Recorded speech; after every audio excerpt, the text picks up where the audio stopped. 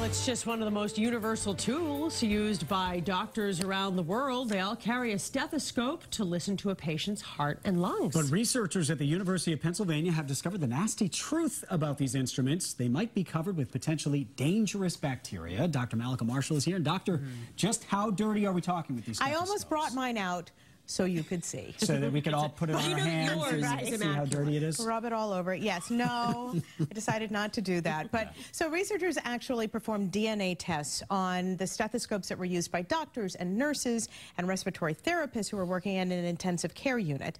And they found that not only was there lots of harmless bacteria, but there was lots of potentially dangerous bacteria that could cause infections like Staph aureus.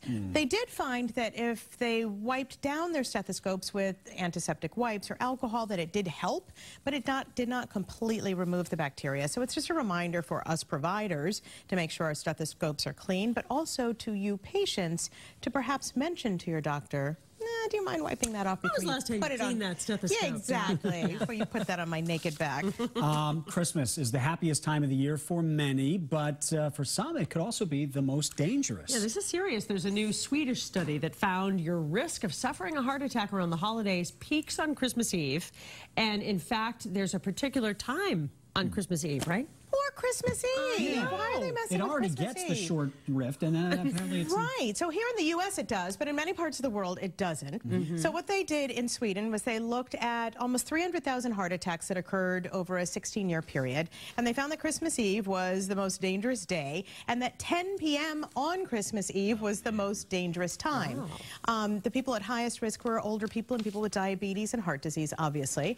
But as I mentioned, in Sweden and many other parts of the world, Christmas Eve is the big day. Here in the United States, it's typically Christmas Day, but I think it's just a reminder that, you know, try to check your emotions on Christmas Eve. A lot of people get very excited and very happy, but a lot of people also despair, so they might have feelings of anger and anxiety and stress. You forget, it's a hard time of year for a lot of people. It can be for a lot of And people. there's a fair amount of drinking at Christmas Eve events, There too. sure That probably adds into it as well. I'm hosting this year, so I will try to breathe. Okay. Take it easy. Don't fight. And just be happy. Be happy. Thank you, Malika. Stress-free 10 p.m. hour. 10 p.m. At Liam's house.